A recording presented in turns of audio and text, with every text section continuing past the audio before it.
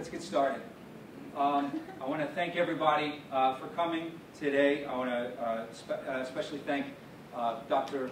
Yunxiang for coming to visit us from UCLA.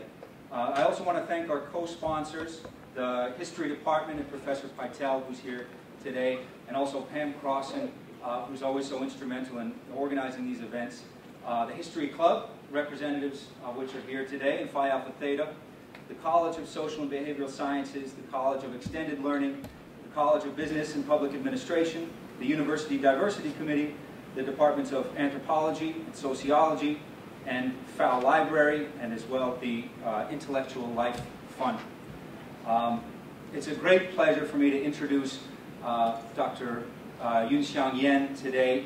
A native of Beijing, Yunxiang was forced to drop out of school at the age of 12 and spent the subsequent 12 years working as a shepherd and farmer in 2 Chinese villages during the Cultural Revolution period in China.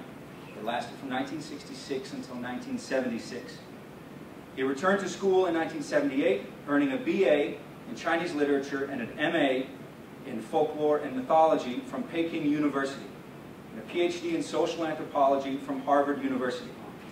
He has previously taught at the Chinese University of Hong Kong and Johns Hopkins University, and is currently Professor of Anthropology and Director of the Center for Chinese Studies at UCLA. Unpacking and understanding the moral experiences of ordinary people in the fast-changing world today constitutes the abiding theme in his anthropological career over the last 20-plus years. And his research interests include family and kinship, economic anthropology, social change and development, cultural globalization, and the individual-society relationship. He's the author of The Flow of Gifts, Reciprocity and Social Networks in the Chinese Village from Stanford University Press, 1996, Private Life Under Socialism, Love, Intimacy, and Family Change in the Chinese Village, 1949 to 1999, also from Stanford University Press in 2003, and The Individualization of Chinese Society, 2009 from Bird. He's also Guggenheim Fellow in 2010, 2011, and is currently working on a book manuscript about individualization and moral changes in post-Mao China. Please join me in welcoming Professor Yan.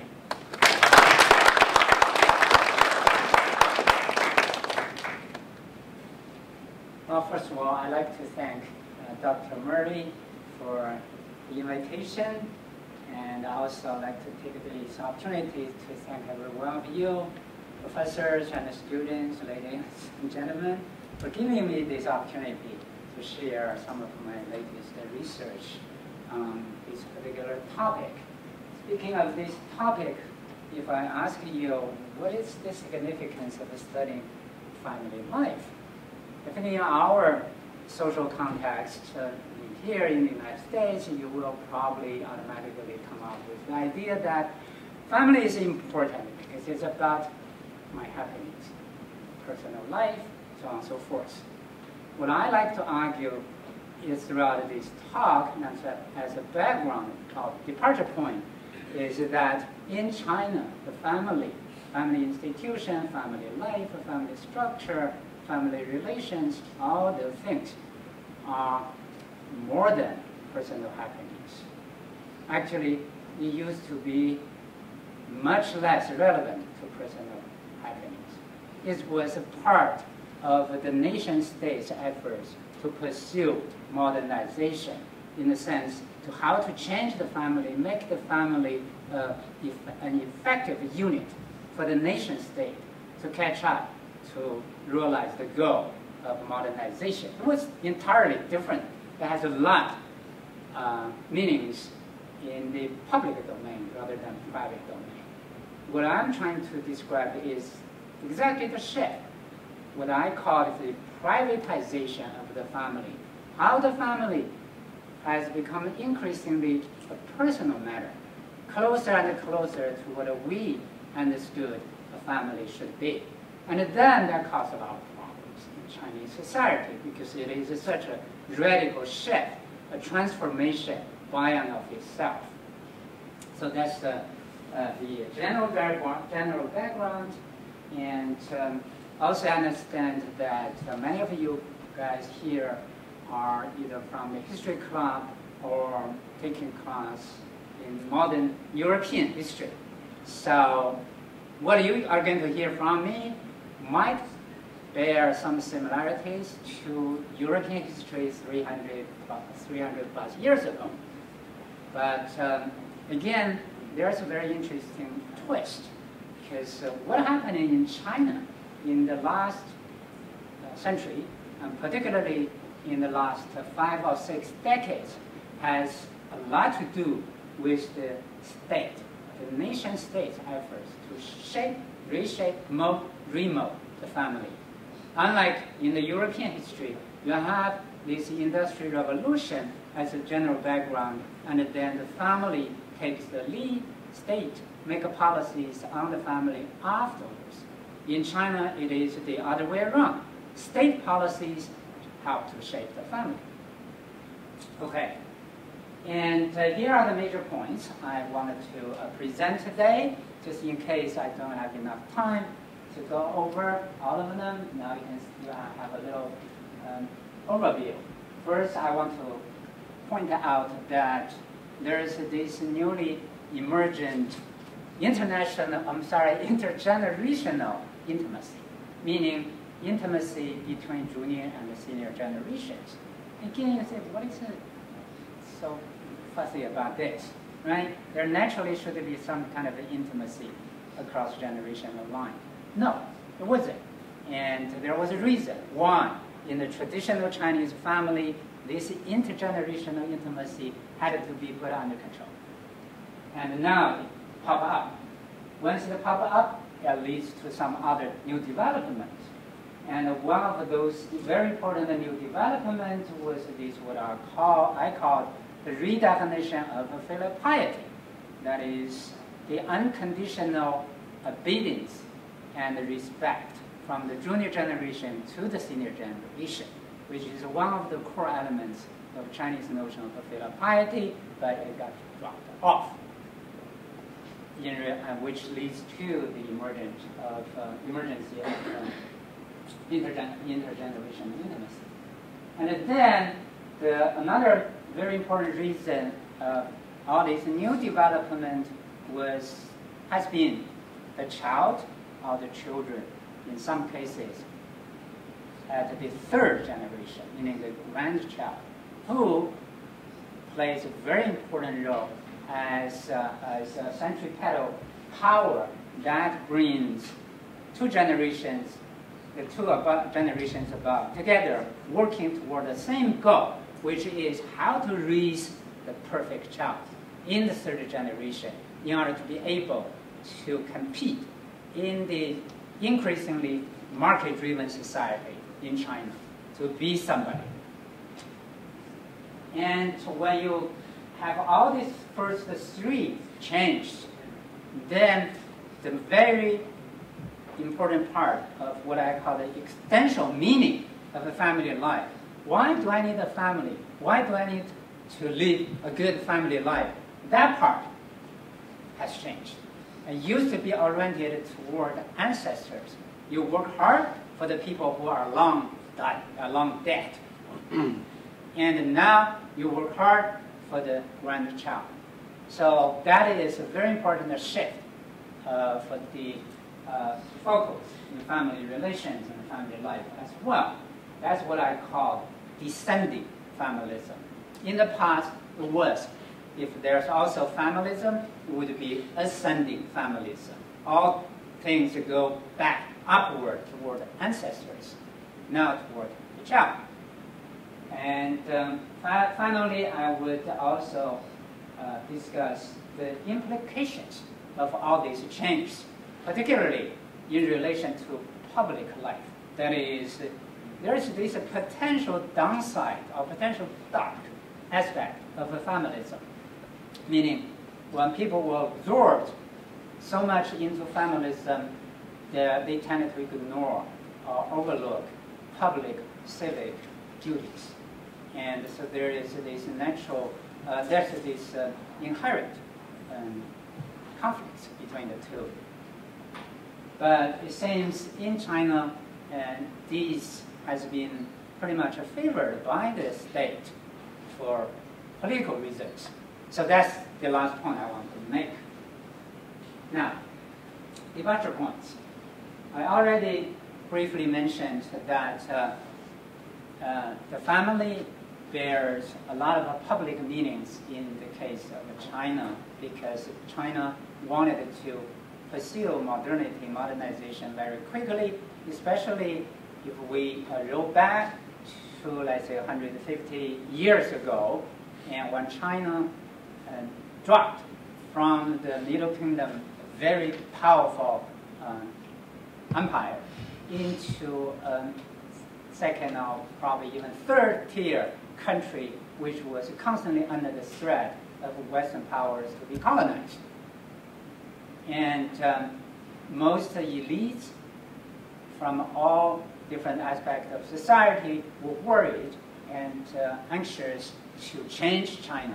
They want to take all sorts of reforms so that they could re-enable China back to the important world stage and regain its lost glory. And they tried different ways, from political, military, social, all different ways to reform China. All failed. So after the very important political attempt to have a constitution, to build a Republic of China, and then they began to think, there must be something wrong, deeply, deeply wrong with our society, since we already had the Western weapons, had the Western style political regime, had a republic, why we still couldn't move up quickly. Then they look inward, look at the individual. The Chinese individual was weak, was not being able to compete.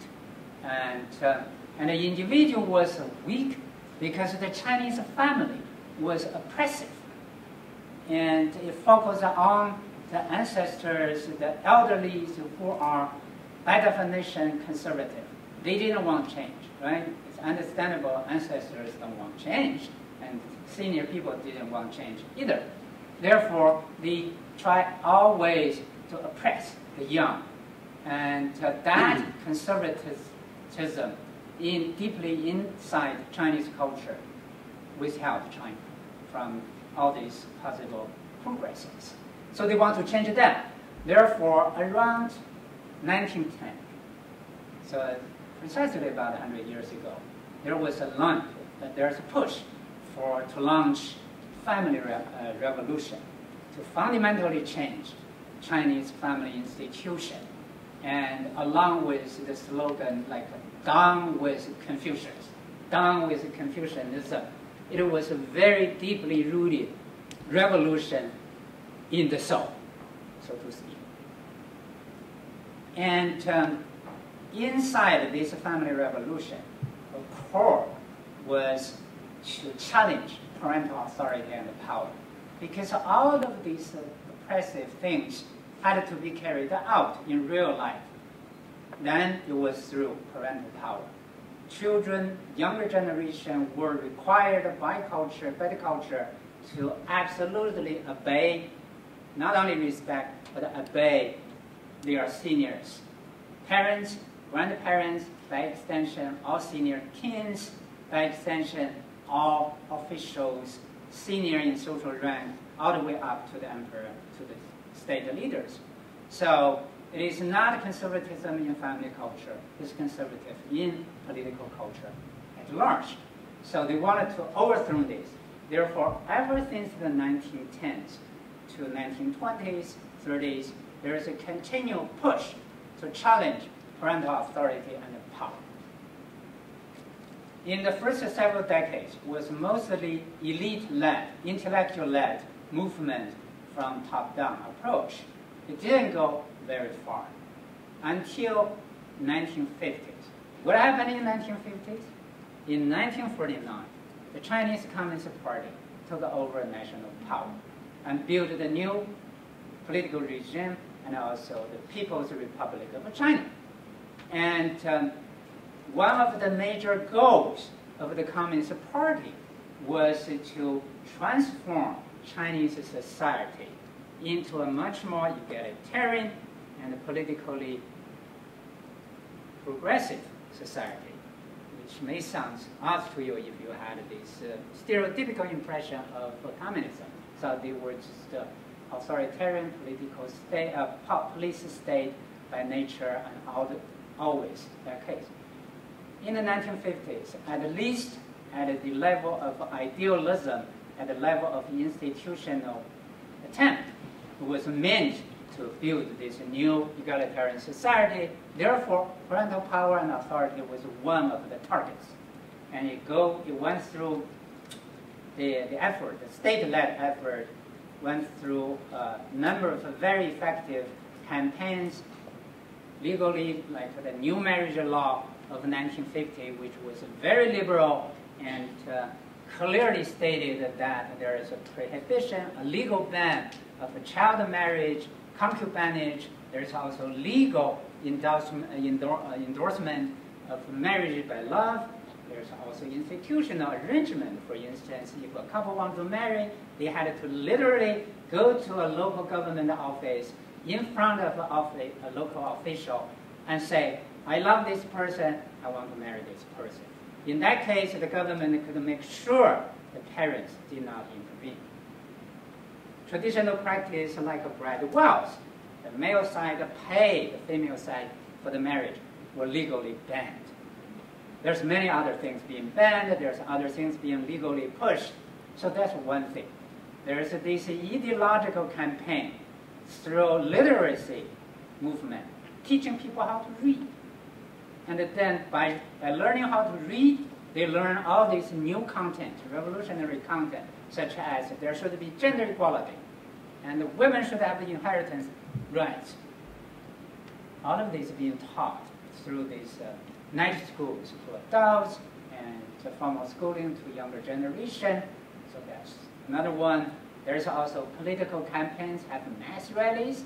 They would have brought in the notorious patriarchs, the old fathers, grandfathers who were known to be very authoritative, and to the meeting, mass meeting like this, much bigger than this, and forced the patriarch to confess in front of the people, the whole crowd saying, I did this wrong, I hate my wife, I bullied my children, and after that, what would happen? That person's moral authority was gone. In the Chinese culture, if you ever heard the word faith, that person's faith was completely lost. Right? So all of these little things added up from the 1950s to the 1960s through the most radical years of 1966 to 76, which is known as the Cultural Revolution period, and all the way went to the peak during the Cultural Revolution, was attacking all these parental authority and power. So by late 80s and early 1990s, we saw clearly in both urban and rural China a constant decline of parental authority and power. And the other side of the same coin is the rise of youth autonomy and power, such as the right to choose a mate. Don't think that's a meager matter. It is very important for the nation state. If you got the right to choose your own mate, meaning your parents will not control your marriage, meaning the person you chose would very likely be different from the person your parents chose for you. Why? Because when your parents chose a mate for you, they are looking at the person from their perspective. They want a daughter-in-law or son-in-law who respect the elderly. But if you choose a person, you know what? Chemistry plays it, right? You want a person you like, you love, so on and so forth, who may or may not obey your parents. So that's what. And therefore, youth power arises along with the decline of parental power. And that's the background when I started to do my research in the 1980s. So I did my major part of my research in a particular rural community where I used to live there in the 70s for 7 years as an ordinary farmer. and left there for college. So I knew those people from very early on. And then I went back in 1989 to do my first long-term field work. I began to chart all these changes in family life, what I call the transformation of the private life, but I aimed at the political, social implications beyond the family circle. So what I had eventually in the 2003 book were two grand conclusions or observations. One is there has been a double transformation. On one hand, the family has been transformed from a corporate group. In the past, in traditional Chinese culture, the family used to be a corporate group. Family was there, meaning to fight all the battles, meaning to run the business, to survive, basically, for most of people. The larger, the better. Why? Economy of scale. You have division of labor. But if you are running a big company, what do you need? You need a discipline. You need an order. How can you have discipline and order? Hierarchy.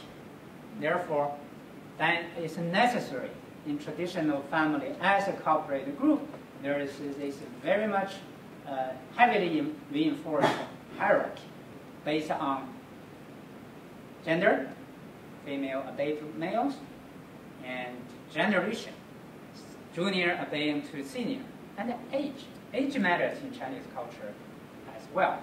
And the younger ones obey to the older ones. Putting all three together, you have a very elaborate hierarchical system in traditional family, which reinforces the family as a corporate group. But what I got argued in the first part of the first observation is that part is gone, and because of all these state-sponsored attempts to transform the family. Therefore, the family has been shifted or transformed from a corporate group into a private haven for individuals to live personal life.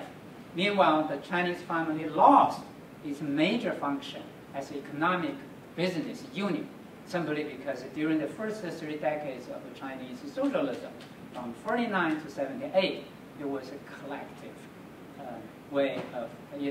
collective planned economy. The state controlled everything. People were all working for the state.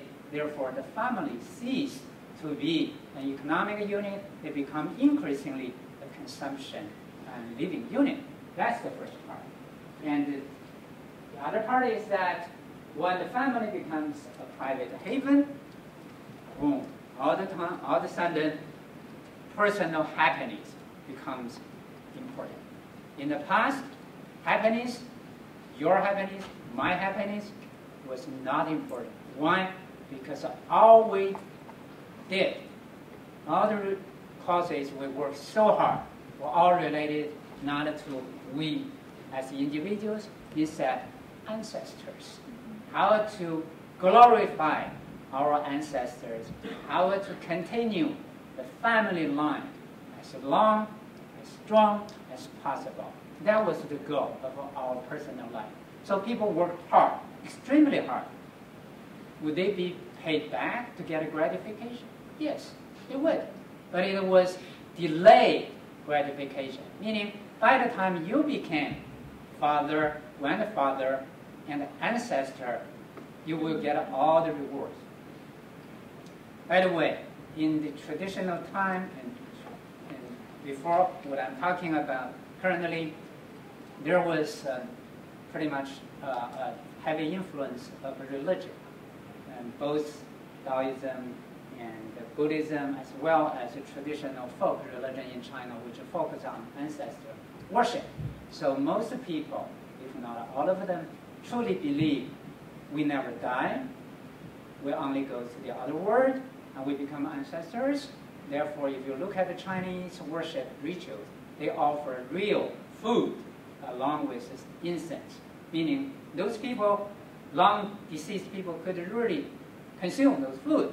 And they demand not only delicious food, they want clothing, they want money as well. That's why the Chinese earn paper money. Why? Why do they need money? They need to bribe officials in the other world. So they basically live a very secular life. therefore, people were not afraid of dying, and they just go into the other way. And therefore, they work hard if they know in the future they could live a very glorious life. Once they had so many grandchildren, great-grandchildren, worship them, burning incense, offering food to them. So there is a meaning of life. And there was delayed gratification, right? And in that way, if you are not happy in this world, you don't have many happiness moments, it doesn't matter that much. You are looking to the future. But all of a sudden, one family change to become a private haven for individual life, this issue, individual happiness, personal happiness, present, now, and here, becomes important, which also comes along with something you are very familiar with. There's a consumer culture, consumerism. So happiness meaning what? For many people, in many cases, it meaning I have purchase power. I can buy the things, not the things, but other desirable time, desirable things that I can enjoy. That's part of my happiness. So that's the change. The other one, what I documented in 2003 book, was along with this. On one hand, at one level, there's a clear indication, increasingly the individual, as an abstract term, the Chinese individual, become increasingly aware of her or his existence, which is natural, right? When ancestors are no longer important, you begin to look at yourself. I want to live a happy life. So that's one. Awareness of the self, and along with that, they have an increasingly demand for rights, entitlement. I deserve this, I deserve that. Which sounds very close to what we are most familiar with, that is individualism, right? But my argument is that not yet, because this whole thing came along with a top-down, state-sponsored social reforms aiming at to transform the family for the goal of pursuing modernization, instead of like what happened in England, in Holland, in other European countries. It was a bottom-up reforms, religious reforms, secular reforms, from bottom-up approach where there's this gradual development of individualism, which emphasizes not only on your rights, but on your civic duties. So both sides, rights and duties. You earn off all of the rights by doing things. The Chinese way is not like this, because individualism was very much criticized and attacked by the state, even up to date. And the official discourse still consider individualism as a very corrupt Western ideology, needed to be constantly attacked. It's then interpreted as an entirely antisocial, selfish philosophy. Which meaning it will downplay or completely overlook the other side, meaning the duties, obligation side, and also self-reliance. Western individualism very much emphasizes on self-reliance. But here, when the individuals began to arise and then to pursue individual rights, they do not have that part of individualism, which is also very closely related to Western notion of political liberalism. Sorry for all these isms. And therefore, individuals wanted to have the cake and eat it at the same time. For instance, young villagers in the village I studied, and also everywhere in rural China, they wanted to have a free choice of their mate, and marriage, of independent family life right after their wedding, which meaning get rid of their parents as early as possible, but they want bride wealth. They want dowry. According to Western theories of a family change, once you have the first part of the family transformation, bride wealth and dowry will be gone, because the parents pay for this, the parent will control your marriage. If you don't want the parental control, don't accept the finance from parents. Chinese individuals want both, and they have had both, interestingly, remarkably. So that's my argument. And therefore, I call them uncivil individuals. It's not uncivilized. It's uncivil, meaning they are devoid of civil virtues. So that's still in the private life sphere. Later on, I will go a little bit over to the public side. Now, just a quick note. The following still rely on my longitudinal field work in the same village with evidences drawn from other part of China as well. And I've been back to the village for 13 times, longer or shorter stage, and then I published some of those new findings in early articles as well. Now, these are the major new findings in the last 5 to 7 years, such as the increasing importance of personal happiness and the continuation of a power transfer from senior to junior generation. But there's this new attempt to reinterpret Filial Piety. Therefore, they could get rid of the element of obedience and respect, and then how to live together with your parents, therefore benefits from their financial and other sort of support, but still remain divided, remain independent. That was a very interesting skill, and later on I'll explain how they could do this, and so on and so forth. Okay. But interestingly, especially this last point, this is what I found the most interesting. That is, later on when I said all parents, grandparents working very hard for their grandchild, and the interpretation is that that's the meaning of a person's life, a human being's life. You work for the next, for the third generation or for somebody else. Otherwise, your life would be no different from a dog's life, only eating for yourself. So that's their interpretation, which is very interesting to me, because it sounds like they make a full circle after all the individualization, modernization, transformation, going back to the same point, but with a totally different focal point. Instead of ancestors, now it's grandchild. Now, let's skip this part, because this is the so-called scholarship. Scholarship meaning boring. All the detail, very solid things. And basically what I'm saying, I have two tables, and to show I was not able to insert them in, fortunately, was not able to insert them into the PDD, to show the change of household structure. How big the family is, how many generations live in the family. This is boring detail, but it matters greatly. Meaning, if you are living in a big, what is scholarly called extended family, you have parents, grandparents living together with you, and with the same budget, household budget.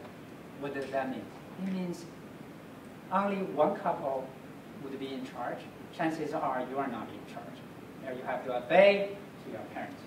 And also there's a lack of privacy, right? And so you will be constantly under the watchful eyes of so many people. So it matters, a big versus a small family. A complex structure, meaning multi-generations, many couples living together, versus a conjugal family where a couple with children living together. So therefore, there's this trend continue from conjugal toward conjugal independent and smaller household size. For instance, the village I studied used to have about 1,500 people, 1,469 people in 1980, and the average household size, meaning how many people live in the household, was 5.3 in 1980. And 33 years later, in between, I also had figures. 33 years later, by 2013, the population actually dropped from 1,500 to less than 1,300. It's about 200 people less. Two reasons. One is the single child policy. population control policy had a real impact, which led to the decline of fertility rate and also the decline of people's willingness to have more children. Even nowadays, when the Chinese government relaxed the policy, allowing people to have a second child, many couples prefer not because the living cost has gone up, and also the living cost has gone up again for two reasons. One is absolutely up due to inflation. Two is people's living standards have improved, meaning what kind of a child life you want your child to have has changed, right? Let's bet. How many pair of shoes each one of you have? I'm sure it should be more than 10. But for a long time, from age, let's say 5, as long as I could remember, to age 26, 28, I only had 1 pair. Unless that pair becomes absolutely broken, then if I were lucky or my family was lucky, manage to get a second pair. So they both are standard of raising a child or living a life. But now there's a big difference in terms of monetary investment, right, between 1 pair versus 10 pair of shoes. If you think of other aspects of life, therefore the cost of raising a child has gone up radically. Therefore, people don't want to have more children. If you have less children, you put more investment in your child, and the cost gone up. So it's a vicious circle. Second reason of population got dropped was out-migration. A larger and larger number migrated to cities, work there, so on and so forth. So, 30 years, more than 30 years later, the population in the village dropped by 200 people, and the family, the household size also dropped from 5.3 to 3.3 per household. It's basically a couple with a child. So that's what I mean by the first point. But the first point, by logic, would lead to what Chinese Western theories called nuclearization of the family, pretty much like the ideal American middle-class family, couple with their own children, unmarried children. No, it didn't happen in China. Instead, it was this. Although the family is getting smaller, but there's this stem family continuing. People still want to live with their parents because the parents could be a good helpers in many ways. And so this is a dilemma. You want your parents, yet you don't want their interference in your life. You want their contributions. How could you manage that? And there's,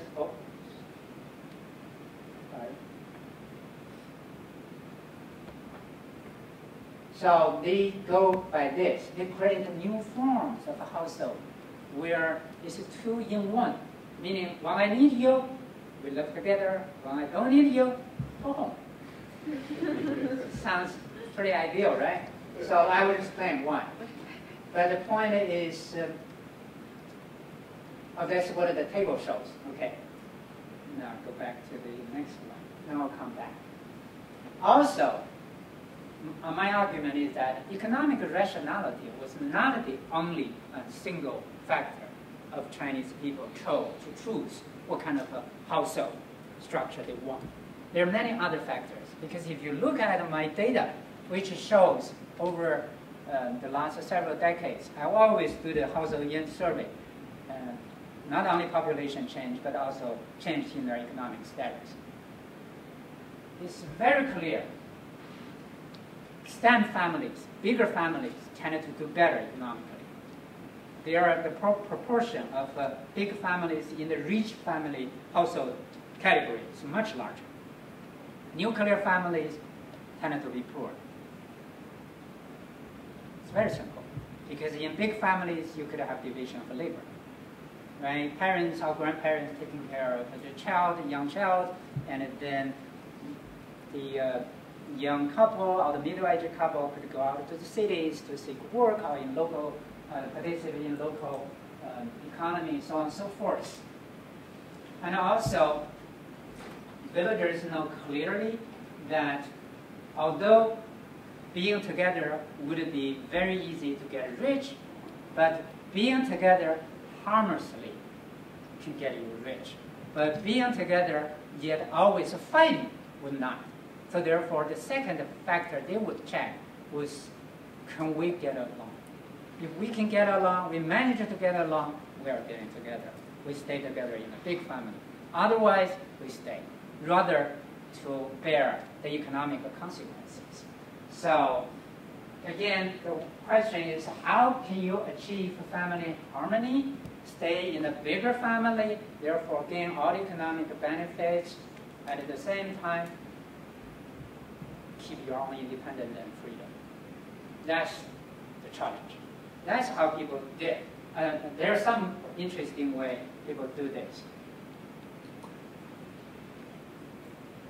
In the last 2 decades or so, there emerged these 2 forms of a household, of families. One is what I call the quasi-stem. Stem family is a jargon, meaning there will be 2 generations of married couples living in the same household. Married couple with or without their children, plus, most cases, husband, sometimes wives, parents. So it's 2 married couples in 2 generations living in the same household. That's called a stem family, right?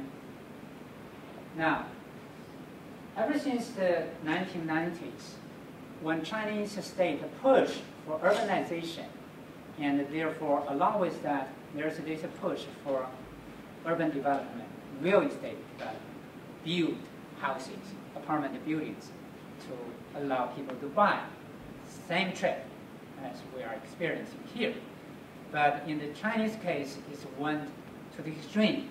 There's a lot of ghost towns, there's a lot of people who buy more than one and letting them empty, so on and so forth. So currently, the rate of household real estate or property ownership of Chinese people is close to 70 plus, much higher than the rate here. But in the countryside, in the place I did my research, it was in the county seat.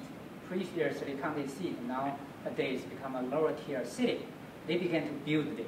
The land was cheap, right? And they built a lot of buildings, condominium buildings, and called people to buy, luring people to buy those. And villagers began to take the option because the younger generation no longer wanted to live a rural life. They wanted to live an urban life. If they cannot afford, and legally they are not allowed to live in big cities like Beijing or Shanghai, they would go to smaller cities. And the previous county seat is the easiest option for them to find a job and live there. So they wanted to buy. And therefore, some parents began to buy a condominium unit in the county seat for their son. And then quickly it became a standard affair in right wealth. If you want to get my daughter married to your son, show the proof that you have bought a unit in the city. And when it becomes a standard practice in red wealth, it's a firm demand. So increasingly larger number of villagers had to buy. And then they buy a unit in the cities, and then their sons and daughter-in-law married, move in the cities, and quickly they have a job. And in order to support the mortgage, because the parents mostly pay for the first down payment, in order to support the mortgage, and they needed both to work. Nobody staying home, taking care of the baby or the toddler, and then they call on their parents. So grandparents are coming to cities to take care of their grandchild, forming what I call a quasi-step family. Why quasi?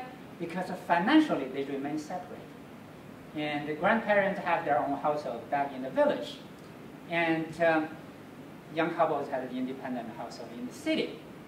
But when the grandparents in the city taking care of the grandchild, they actually do a lot of grocery and pay other fees and out of their own pocket. So there's just a net contribution from the grandparents. And the parents basically get the support. And therefore, periodically, especially during agricultural busy seasons, the grandparent would return home to continue farm their land. By the way, land has not been privatized in China yet. State-owned land actually allocated to all farmers, peasants. Each person has a small plot of land, so they need to take care of land unless they rent them out to other people to farm. So it's quasi-family, the two units, for most of the time of the year, living together, but remain financially independent. In this case, the younger couple benefits greatly. The grandparents make contributions. And the next one is skip generation families are those who stay in the village, yet the young couple in the middle generation, they have gone out to the cities to work, seasonal work, running, by my definition, it has to be longer than 6 months, and then only come back to home for a short period of time. So that's why they were called skip generation families, because inside of the home village, you actually have the grandparents' generation and the grandchild generation living together. The middle generation is gone. And then only during certain time of year, they come back to reunite with their own child in the third generation. So in both forms, the quasi-stem family and the skip generation families, the household structure become very flexible, constantly changing according to people's needs. Therefore, in the 70s, this scholar, Marion Cohen, already noticed the Chinese family actually is very flexible. It contains 3 parts. The estate, meaning property part. The group, meaning the people together. And the economy, meaning the things they do. They could be concentrated, meaning all together. They could be dispersed, such as people dispersed to different places, doing household economy separately, but they share the same estate. They remain in the same group. But what is new in the last several decades for me to observe is these 2 forms. Because all of these is still you're considered as one family. Just the 3 components could be dispersed. But here is after family division, meaning they already gained their financial and family life independence. But it is temporarily reunited and to work. And then in some other time of the year, you go back to be independent. In this case, you're really able to maintain your independence. Because anytime we can no longer get along, we just go back to our original separate condition. So we stay together by necessity first, economic, other necessities to reach the 3rd generation, to reach the grandchild. But that one only goes to a certain point. If we no longer can bear with each other, we just go back and bear and take some economic downward consequences, but can still regain our independence. That's the flexibility of this new household term. All right, in order to reach to that level, it requires a redefinition of a filial piety. Because if according to the old logic, right, and junior generation should respect and obey the senior generation. If that remains true, it would not be possible to call in your parents to help you to raise your child anytime, and they are needed. When they are not needed, just simply telling them, you can go home now. It won't be possible. If we look at the filial piety, again, in traditional Chinese culture, it contains 3 components. One is the perpetuation of descent lines through human reproduction and ritual services. That is, you need to produce children to fulfill your filial piety obligation, as many as possible, as many sons as possible, because the daughters don't count. Daughters married out of your group, and they are somebody else, wives, mothers. So you have to have as many sons as possible. Therefore, you fulfill your duty and continue this family line. If you become childless, what would happen? The family line got cut off. It's gone. So your duty, extremely guilty of failing to continue the family line. You will be shameless, has no phase to look back to your ancestors. And then also you need to constantly make offerings to your ancestors as a part of the filial piety. And the second component is respect and submission to the senior generation. The third one is care and support, which is more material needed to both have emotional caring and financial materialistic support for the older generation. But now, what happening challenging is the second and the first. The first two parts actually, because by having less and less children, even in the village, some couples were content of having a single daughter, simply because of the, as I mentioned, the high cost of raising a child, and the high cost, even higher cost of getting your son married. It is the Chinese parents' absolute obligation to get their son married, finance their son's marriage up to the current standard. That standard has constantly been raised higher and higher. Therefore, it's very expensive to have sons in China. And therefore, increasingly, more parents decide, actually, it's not bad to have a daughter. Because a daughter, you don't have to pay that much. And daughters, after marriage, actually treat you better than sons treating you. Why? Because increasingly, there's this gender power shift as well. Sons, after getting married, they are more sensitive toward their conjugal relationship. They listen to their wives.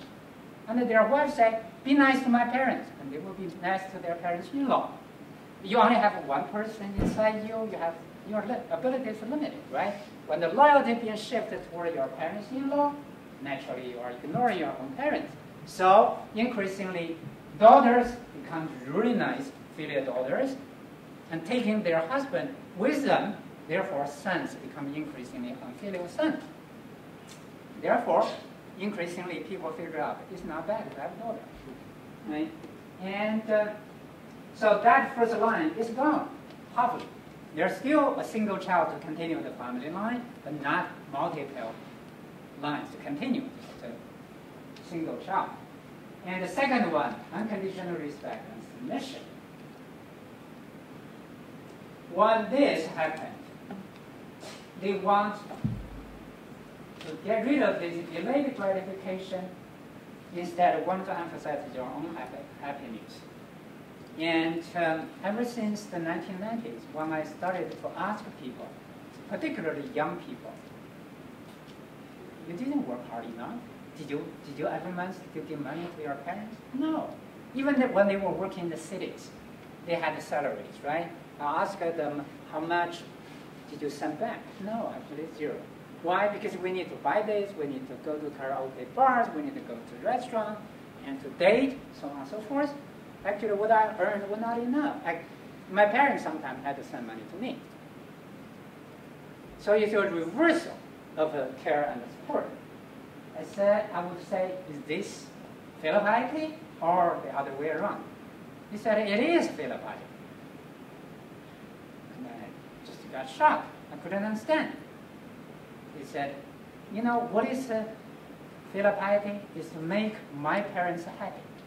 But what makes my parents happy? I'm happy. Therefore, they're happy. Right? Their purpose is to make sure I'm happy. So therefore, they're sending my money, sending me money. I live a happy life. They're happy. Everybody's happy. Wow. It turned out I was totally outdated. Right? And I just couldn't believe it. I go back to their parents and to ask them. And the older generation would say, it's true. Although they hope it was not true. But society has changed. They feel the peer pressure to make their children happy.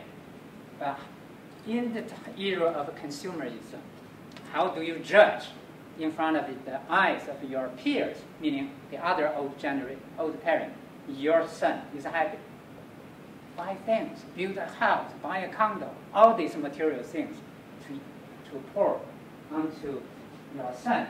Therefore, you earn prestige, you earn social face among your peers. Everybody is in the same mode, so they compete and to make their sons happy.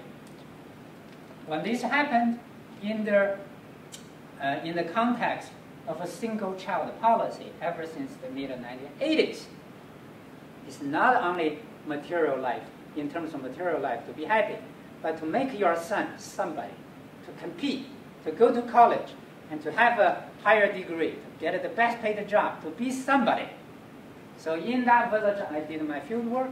I was the first one, ever since 1949, to leave the village, to go to Beijing University, the very top university in China, and remain the single one up to date. So the local legend is parents would give all the nice material things to their child when they were young, in middle school, high school, or even primary school. Meanwhile, telling them, we are doing all of this for you so that someday you will become a little Yan. Because my nickname is Little Yan. I was little, I was young, and physically little as well. So I remain to be a local legend today, but increasingly I become somebody to be hated by the young people. Right? Nobody could have become me, and then their parents constantly on their back to say, become a little Yan, become a little Yan, we buy this for you. So there is another thing. And therefore, it's not only a shift to instant gratification, but increasingly the younger generation constantly being showered by this. Therefore, they gradually have this entitlement. I deserve to live a happy life. I don't think many of you would dispute with that. But in my generation, I can confess to you, I'll attest to you, I never had that thought. We were taught, we came to this world to suffer. Truly. So this is even sacred, holy. It has a religious element there. We came to this world to suffer, to make contributions. So there's a fundamental shift in terms of how you see your own life. And for the younger generation, it is a personal happiness. And therefore, when this is happening, naturally, emotions becomes increasingly important. In the past, in my generation, when life was tough, emotions were there. Love stories in China, don't get me wrong. People do get madly in love, so on and so forth. But it was not ideologically legitimized. In America, people get married for money sometimes. But ideologically, in America, love is enshrined. You get married for the only sake of falling in love. No question about it. Reality might be different. In China, in traditional China, it was the other way around. Sometimes people get married in love, but in most cases, and also in the ideological construction, you get married to produce children. Produce children to continue the family line, to glorify your ancestors and become ancestor yourself. Just thinking about the Christian belief of how you live your life, what is the purpose to live your life? To glorify God. It's a similar thing. So now, when it becomes, personal happiness becomes important, right? And then increasingly this part, emotional, there's this emotional turn. First, starting with the young generation, they emphasize emotional attachment to their mate. Therefore, this is a pursuit for love, romantic love. And by the way, this is again something peculiar about China. What defines a romantic love? I think in American culture, romantic love is you fall in love solely for the sake of love without other concerns. But in China, for quite a long time, romantic love means you're fighting against your parents' will. You have to fight. If everything goes smoothly, it's not romantic love. It's just a free choice.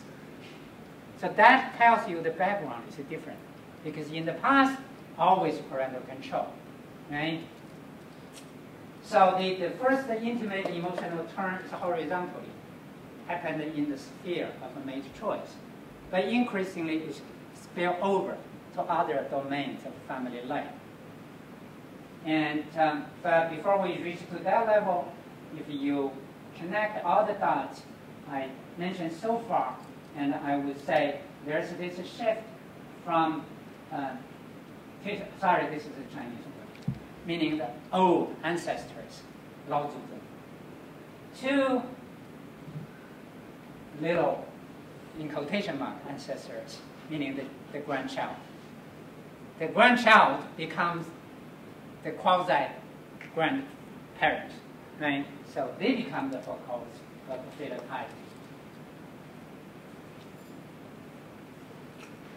Also, there is a left course perspective.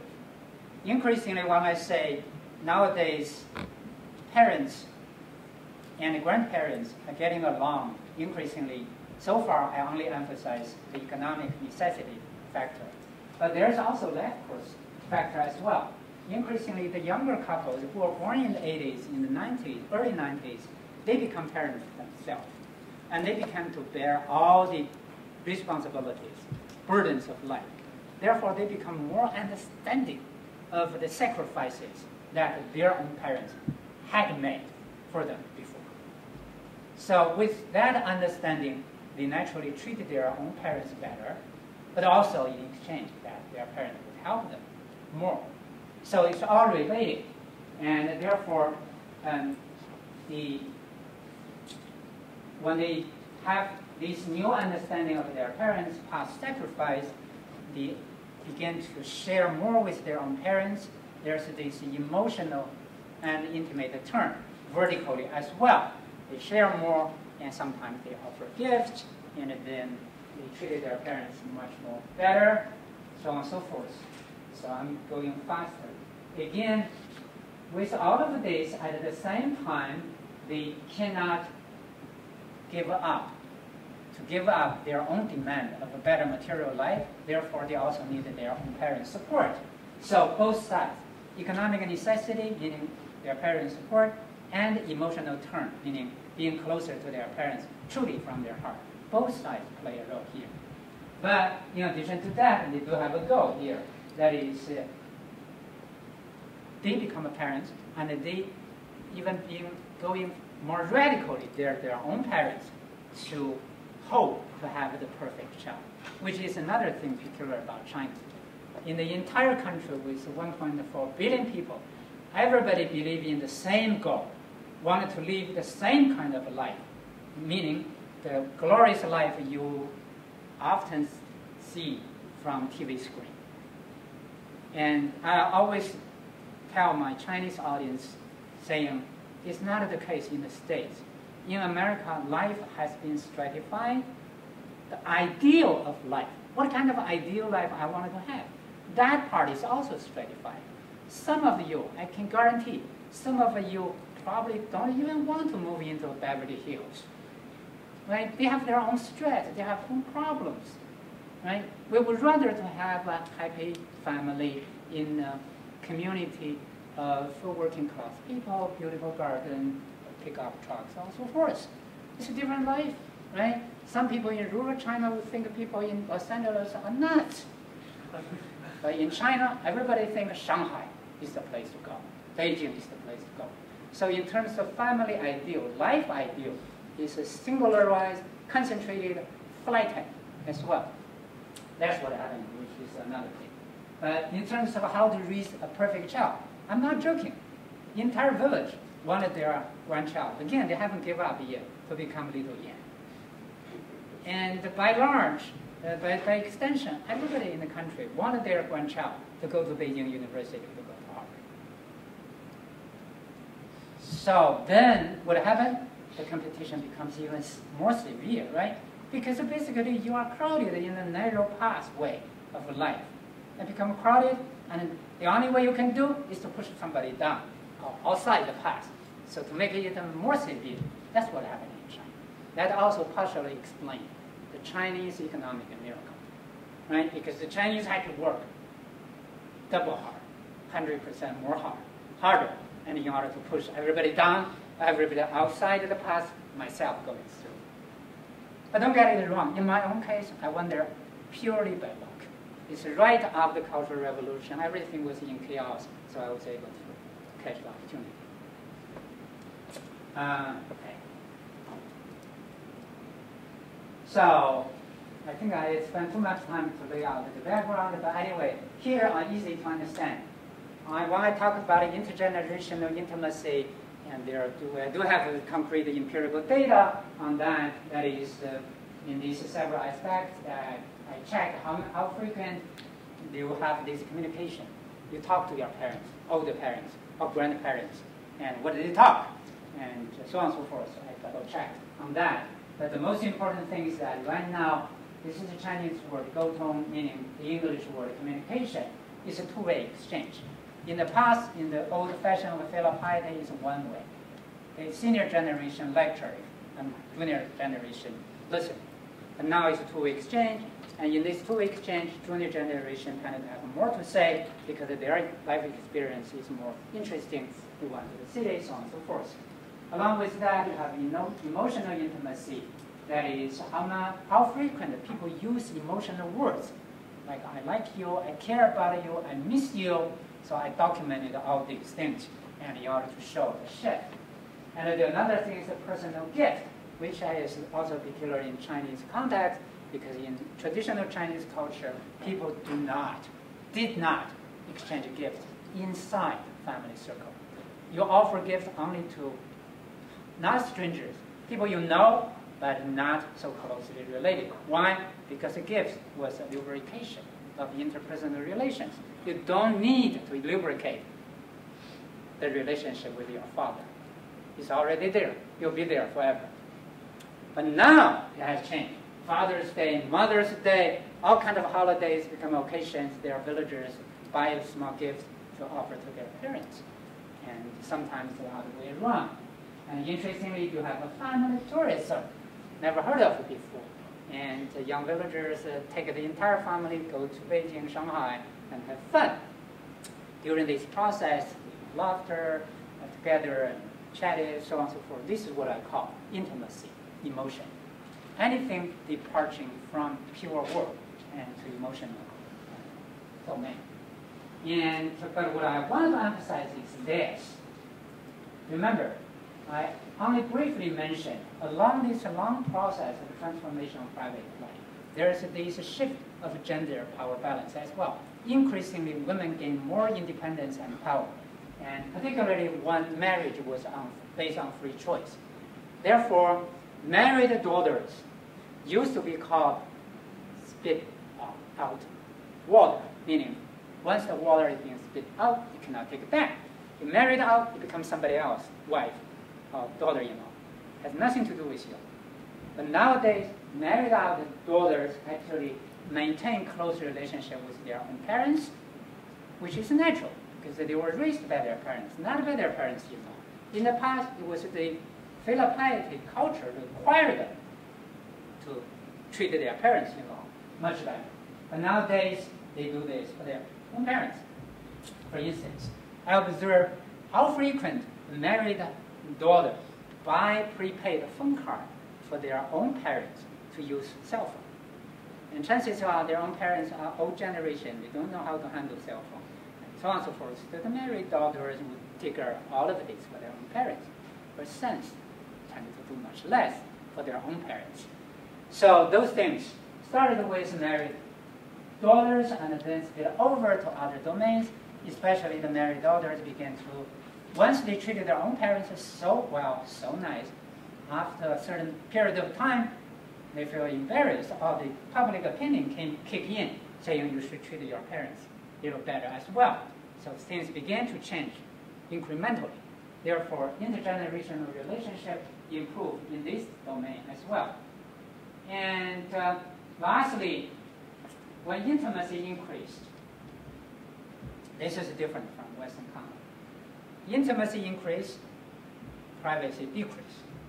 Because the Chinese culture does not really draw clear boundaries between individuals to begin with. Therefore, in Western culture, right now, similar things happen in Western family as well. In the literature, there's this heavy emphasis on the intimate term. But when we say intimacy, we also means, meaning I'm intimate with you, I can disclose myself to you. That's the definition of the intimacy. But this close intimacy doesn't mean yourself and myself will merge together. You remain you, I remain me, independent. But the Chinese culture does the other way around. To measure the intimate and the degree of perfection of a friendship is to measure how much the two persons merge together, becomes one. Right? And yours is mine, mine is you. I will do whatever for you, you will do whatever for me, so on and so forth. And your business is also my business. And that partially explains for those who, especially Professor Murray, who have gone to China to observe the drinking culture in China, where if you will be convinced, persuaded, even forced to drink hard liquor until you completely fell out. Then they say you are a good friend. Why? Because you literally, physically surrender self. Right? In the States, in American cultures, that way.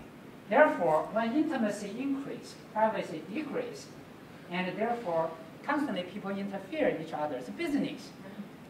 But in this context, since the junior generation gaining more power than the senior generation, most likely is the junior generation interfere senior generation's business.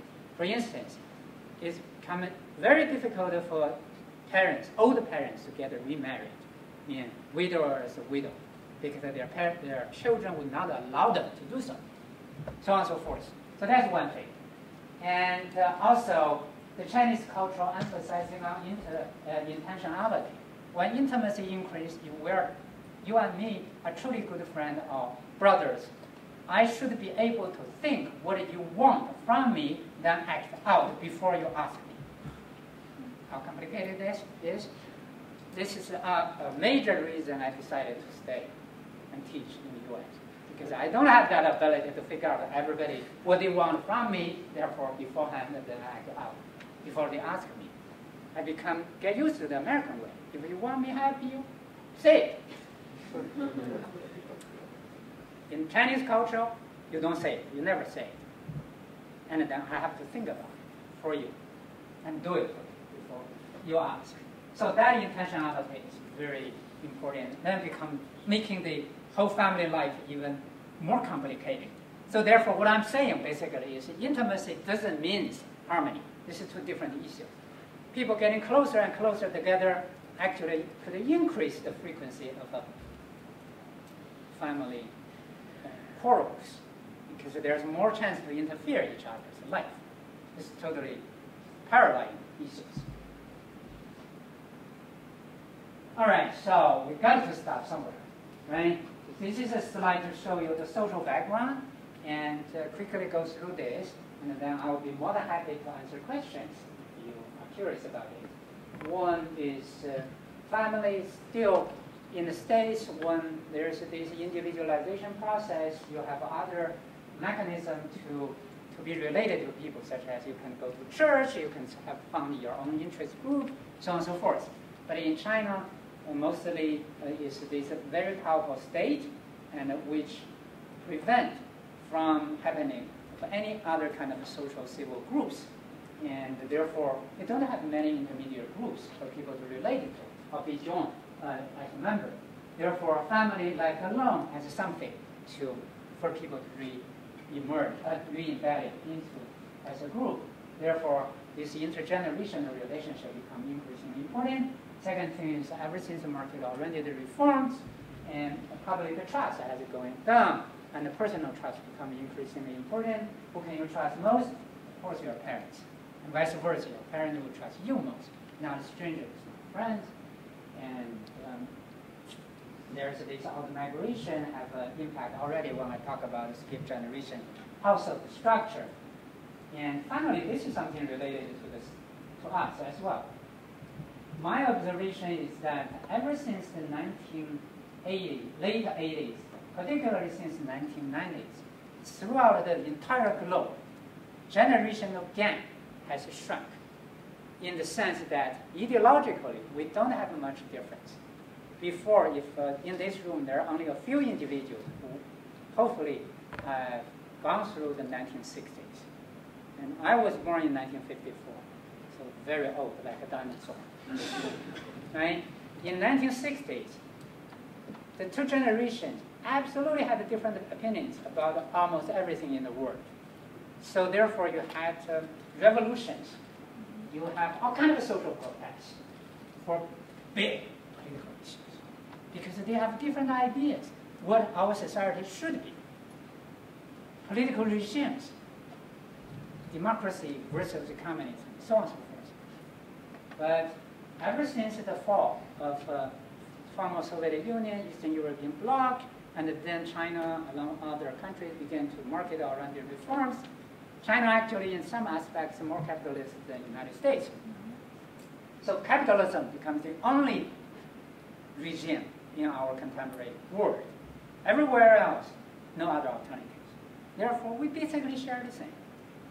So if you observe your generation, the students, you and your parents and grandparents don't have much difference. We do have difference. That is to choose what color of shoes we should buy. But we don't have much difference in terms of what kind of a political regime we should have. Right now, it's mostly lifestyle. Lifestyle has big issues, right? Such as sexual orientation. It becomes a very important issue, but it's still a lifestyle, personal, individual lifestyle. Therefore, this is happening in China as well. Intergenerational consensual solidarity. And therefore, they can talk to each other. They watch the same TV programs, and they concern the same things in consumer culture, so on and so forth. That about this. Okay. Finally, I could just say it in 1 or 2 minutes. That is, the family becoming increasingly important for Chinese individuals. Intergenerational relationship has improved. Parents really help a lot of their children. Their adult children rely more on their parents. Together, the two generations work very hard to raise the perfect child in the third generation, and consequently, the three generations form a trinity across generational lines, working together very hard to build a family life. And they are very much into this, and so much so, I call them a descending familism. And the state also had a number of new policies to help push this way. Therefore, Chinese individuals are increasingly move toward concerning only how to build a good family life, harmonious family life, personal happiness. Nothing wrong about this. But remember, recall what I said in the very beginning. In 1910s, the Chinese elite pushed the reforms, family revolution, exactly for this. Because all individuals are only concerned about their family. Nobody was concerned with the nation state. Nowadays, it's different, slightly different. Nobody was concerned as a few people were concerned about what happened in the society, in public life, so on and so forth. Therefore, the Chinese individuals, we just left all these issues to the hands of a very powerful state to take care of. A state could be a very benign, paternalistic state, but it's still authoritarian. Paternalistic, authoritarian. So is that an ideal situation? So that is my last concern about it. All right, thank you very much, and apologies for dragging this so long. Thank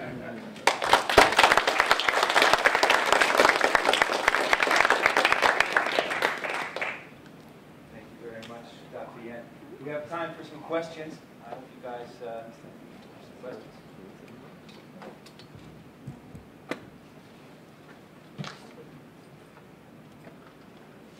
So the family revolution of 1910, at the tail end of the Qing dynasty, would you consider that to sort of be sort of a watershed-defining moment in the creation of what the course China will take over the 20th century? Yes and no. Yes, in terms of as a push, continued push for political reforms, which eventually end up with the Communist Party taking national power. No, in the sense it has never become a family revolution. It remained at the level of political reform, and because it never reached to the level of ordinary people's everyday life. Yes, it's a very good question. But without that, I don't think you would have the current situation. Thank you.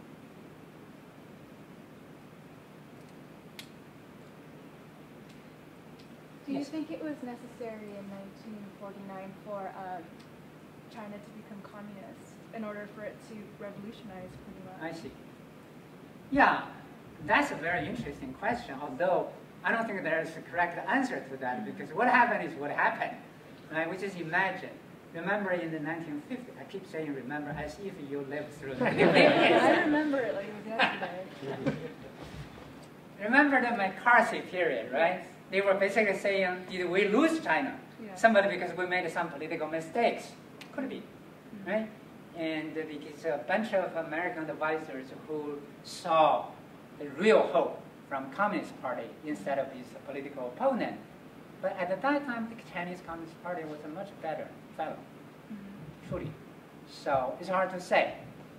But overall, I would say no matter which party took national power, the direction of the change will remain the same. If you want modernization, because the core of my argument here is what is the central thing of modernity and modernization?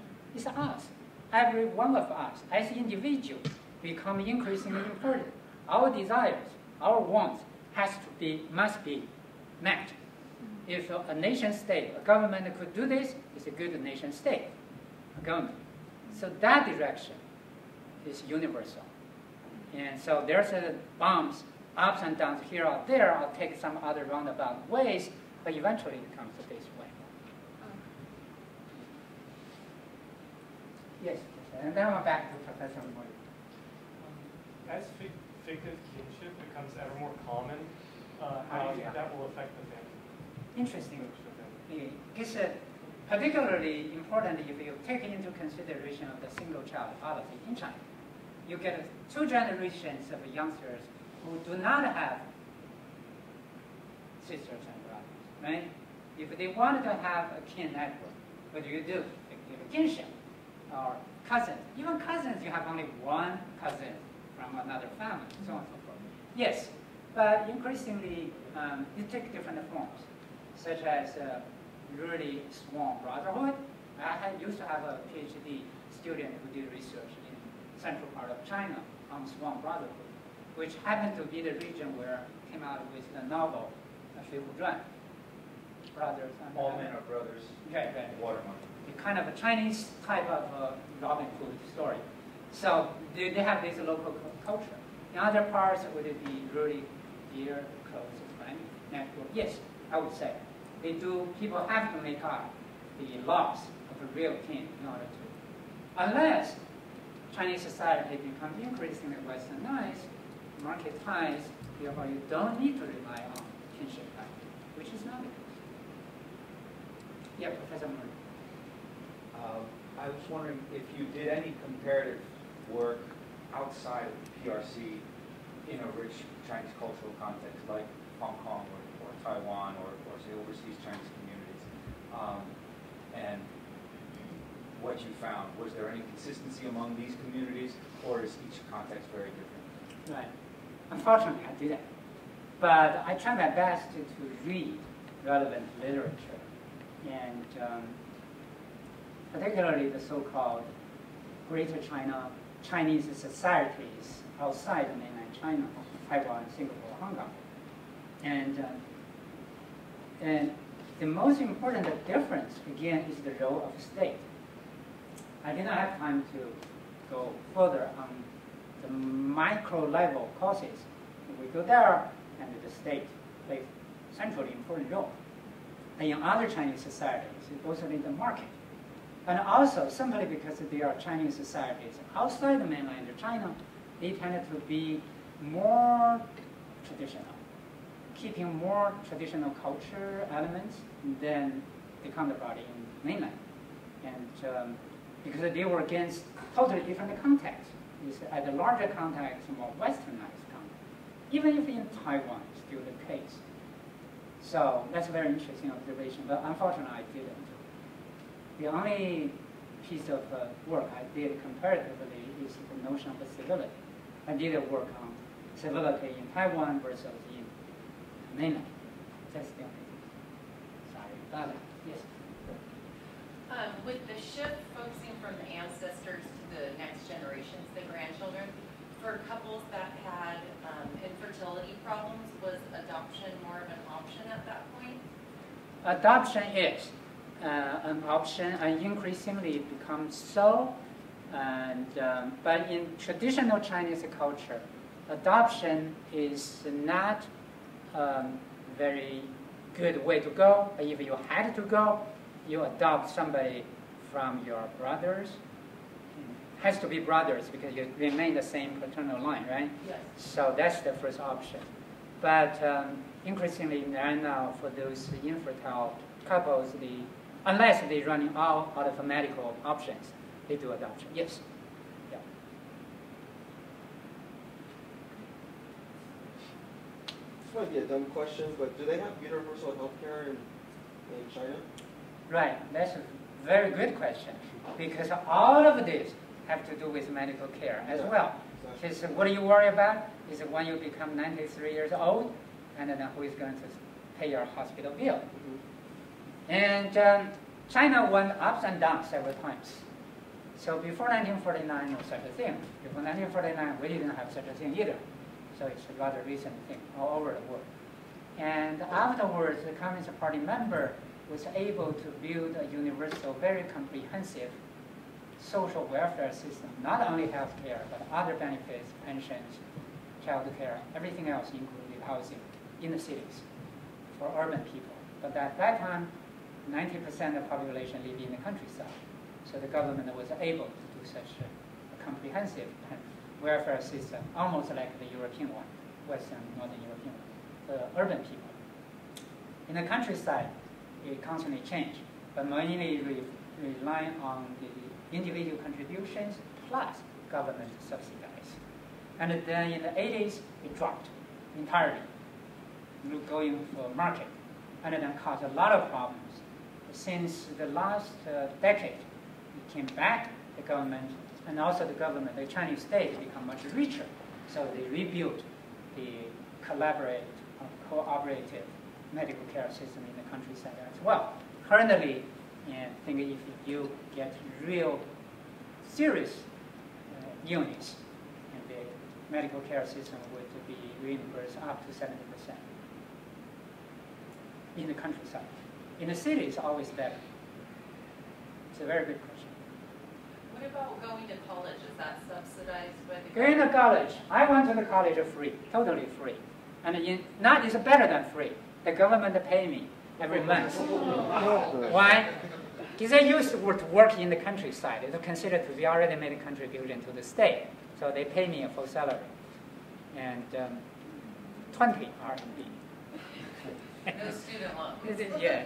So, and then after market reform, in the 1990s, the first Chinese reform is starting with pure economy, right? Manufacturers, trade, all those things. In the 1990s, when reforms getting better and better results, and the Chinese state decided to take care of, launch reforms in other social domain as well. So there's three major ones: education, and medical care, and housing. They privatized the housing market. Before, everybody was living in government-owned, government-subsidized housing in the cities. In the countryside, it was much cheaper, it's private-owned. But after that, it became somebody just gone crazy. Right now in Beijing, Shanghai, those first-tier cities, the housing price is as much expensive as in the LA. Several million Chinese RMB to get a flat. And education as well. Since the 1990s, they began to charge tuitions, but from a very insignificant amount. Currently, I think it's about, I wanted to say, about $600 US, yeah, per year. It's not that much by our standards, but by Chinese income standards, still significant. Demand, considering used to be zero.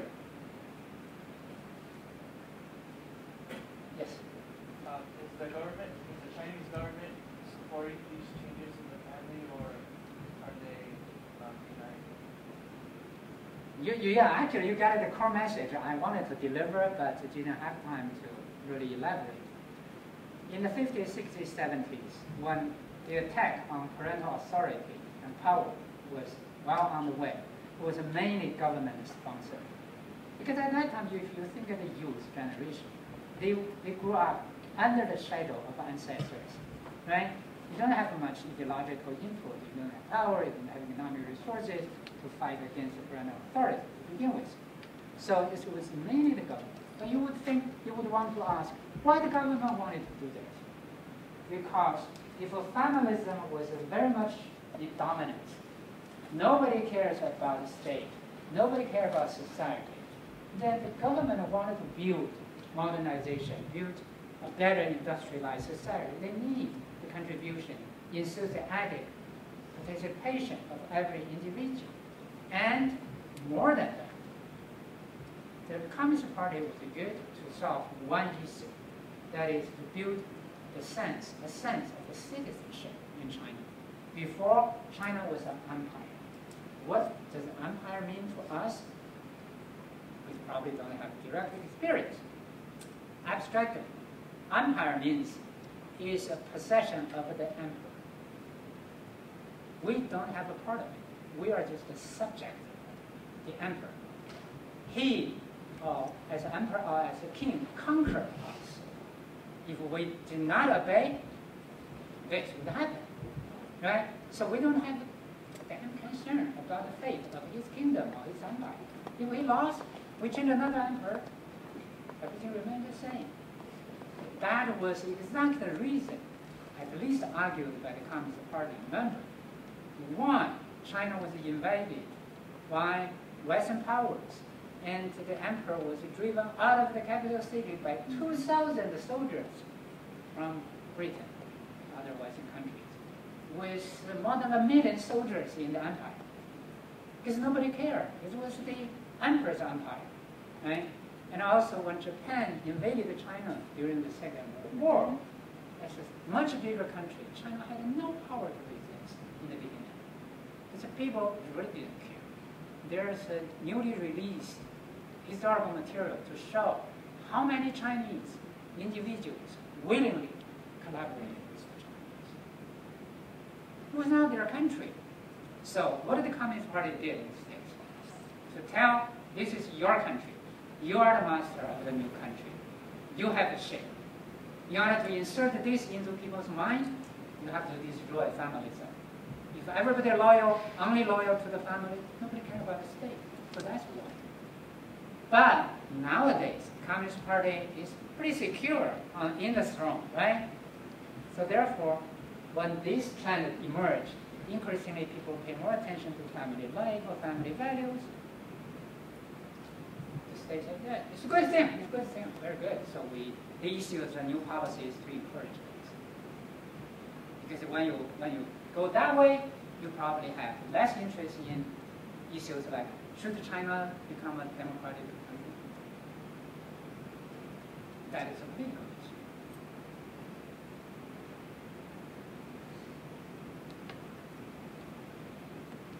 I have a politically incorrect question. I will give you a politically incorrect answer. We're all doomed. The whole argument, fascinating argument, and it reminds me a little bit of the secularization thesis in European history, that rise of individualism. So once you have, I guess Deng Xiaoping go, everybody has the right to get rich, you have materialism, consumerism, individualism, and the hook is that instead of the secularization, it turns to its filial piety still there, but now it turns inward, right? That's the overarching argument of it all. So I find that very fascinating. Now, do you see that happening, and you suggested it there on a kind of global level in terms of Asia? You see, because Confucianism was a kind of pan-Asian phenomenon. And along those lines, and here's the politically incorrect side, is in that last debate, Trump's like, hey, we got to close our borders because people are having birth babies here, right? And somebody else responded, well, that's mostly Asians that are doing that, right? And I don't know to a degree that it may or may not be true. It's certainly true in my next door neighbor's house. There's an extended family of about 15 to 18 people, depending which month of the year. There's grandparents and 3 or 4 families, and then new babies seem to appear every now and then and disappear. So I was wondering if you connected, is that a true phenomenon in terms of a more global kind of expectation that within that filial piety model that we need to take care of these kids and offer them the best opportunities that can happen, and that's connected to this phenomenon of people taking a lot of money and trying to have their babies born and then partially educated and raised here. Does that make sense? Have you thought about that, or am I just completely politically incorrect and you can tell me to go away? I never thought of that before, but at the moment you started to elaborate, I could see the connection. So that's actually very insightful observation, to say the least. And I would argue that it's probably not a global, but a regional phenomenon, meaning a pan-Asia thing.